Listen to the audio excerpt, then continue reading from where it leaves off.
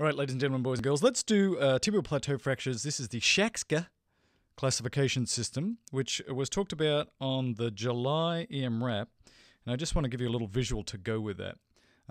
So the reason you need to know just a little tiny bit about this classification system is it's really common, and it'll make yourself sound smart when you talk to the orthopedic surgeons. I don't think you need to memorize the whole thing, but just a few key elements. So first of all, there's class 1 or type 1, which is where you've got to crack down that lateral tibial plateau. Really common. So that's type 1, right? A type 2 is when you've got that plus, you've got a segment that's sort of depressed down a little bit. So that plus a little depression down here would be a type 2. Type 3 is what old people tend to get, which is sort of they just get a depression here without much else going on, without this split, without that fragment. And they've basically just jammed their femur, which lies up here, straight down and into their tibia. So that's a type 3. Now type 4 is an important one because that is actually on the medial side and has a pretty bad prognosis. So that's a type 4.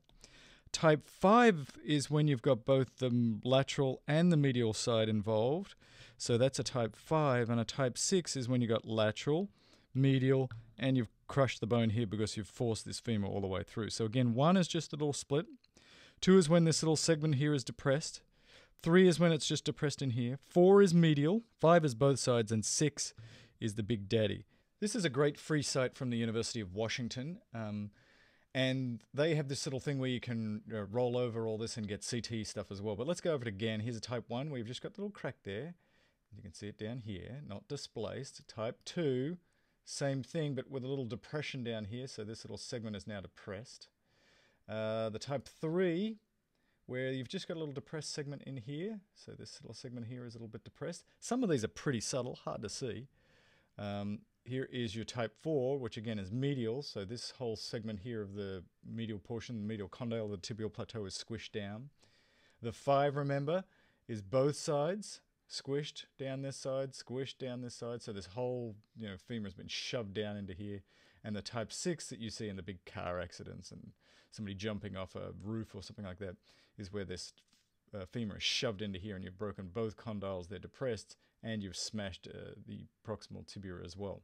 So that's a classification system. The key things I think you need to remember is the type 1 because you see it so much and whether it's depressed or not. The type 4 because it's medial and it starts to have a much worse prognosis. And then the type 6, which is, we need a little help here. This thing is completely smashed. So remember those 3.